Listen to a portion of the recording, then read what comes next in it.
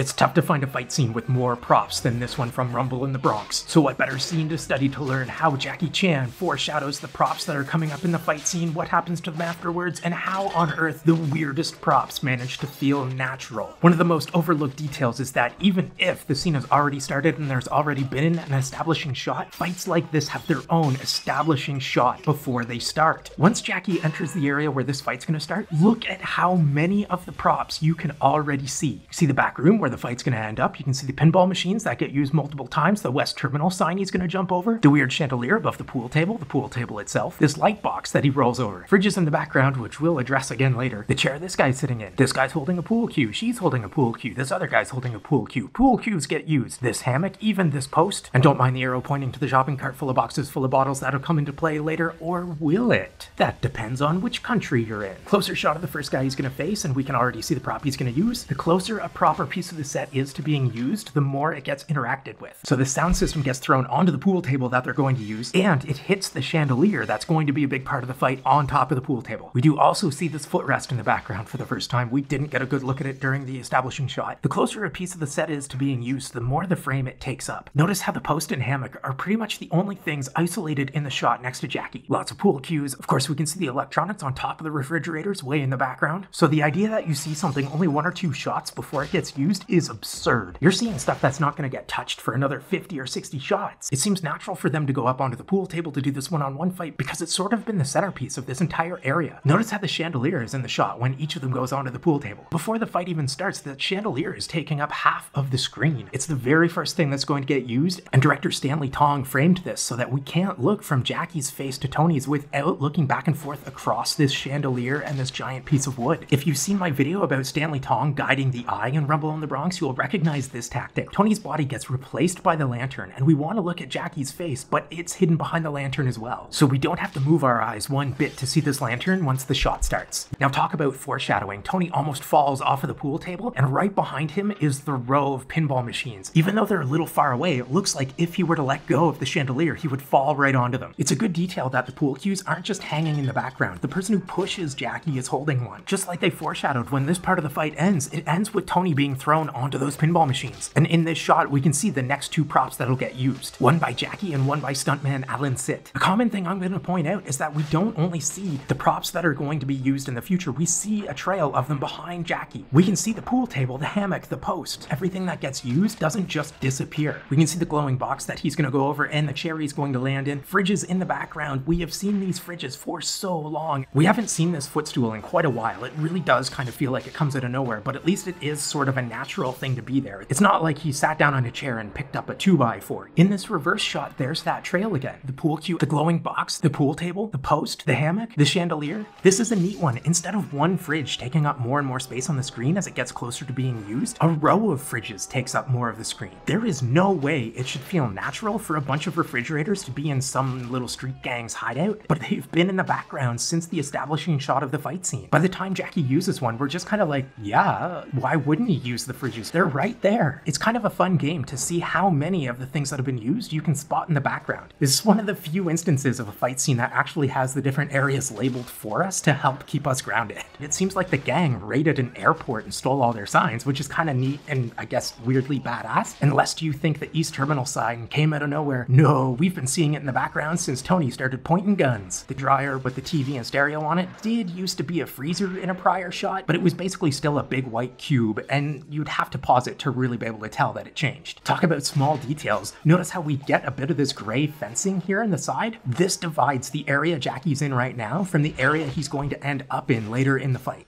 This one shot beautifully sets up stuff that gets used in the very next shot. You can see the I-beams on the ceiling that Jackie's going to use when he gets crushed against this fridge, or almost gets crushed. The electronics he pushes off of the washing machine reveal the TV and stereo that another guy uses.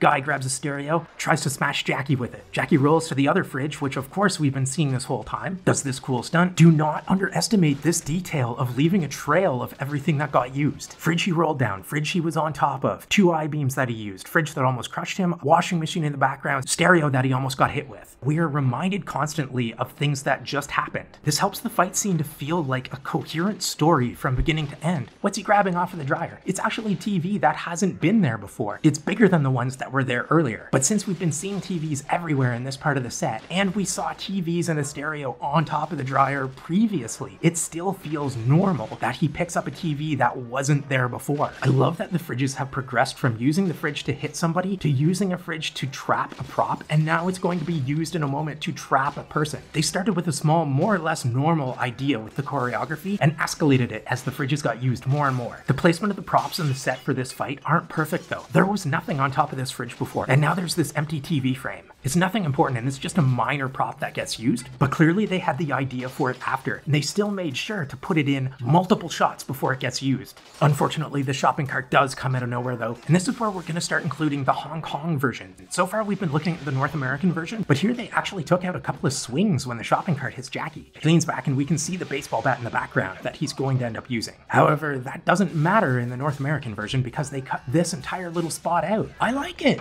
I think that's a cool kick. A West Terminal sign and pinball machines mean we know exactly where we are. We already know we're back by the pool table without even seeing it. Hey, look at this box full of bottles. You remember these from this earlier establishing shot? Yeah, they don't come out of nowhere. Even when Jackie threw the electronics on the pool table, there's the box of bottles. However, it doesn't matter if you lived in North America because they cut the box and bottles out. As a result, in the North American version, it does feel like these bottles just magically appear on the pool table. Jackie's gonna end up in this back room where there's a bunch of TVs and sporting goods lined up along the wall. But earlier, that was a bunch of fridges. Maybe they just thought the fridges looked better in the beginning and planned on switching them all along, or they didn't come up with the sporting goods idea until later on and then they switched everything. Another baseball bat out of nowhere, but everybody in this gang has a baseball bat. This is the first time Jackie uses a pinball machine, and as is the normal Jackie fashion, he gets hit by somebody else into the object before he uses it. Someone comes out of the room where we're going to end up, which really draws our attention to the idea of using the doorway. And of course, in the North American version, they cut out a whole bunch of the pinball machine stuff where Jackie is sort of not moving forward and progressing. He's kind of getting stuck and overwhelmed. Notice how the doorway to the other room keeps creeping in from the left, taking up more and more of the frame, while the pinball machines are creeping off screen to the right, as we're getting to the point where they're not going to be used anymore. Jackie is pretty much already engulfed by the frame of that doorway that he's about to go through.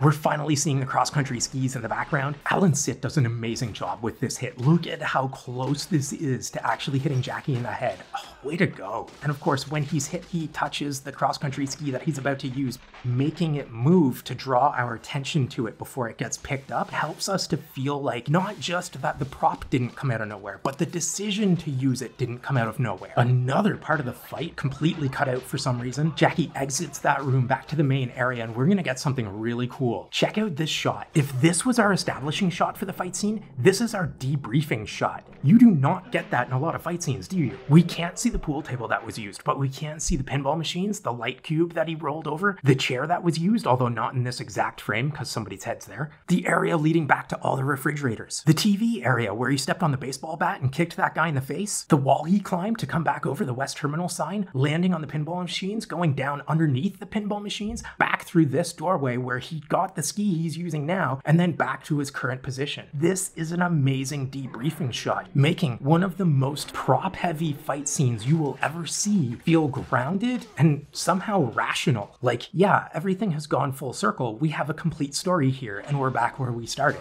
Even here, in what are literally the final strikes of the fight scene, we can see the path back to the entrance of the hideout that Jackie used to get in here in the first place. We are literally shown the way out. If you thought this was cool, I've also done this entire prop foreshadowing thing with Jackie Chan's famous ladder fight scene from First Strike.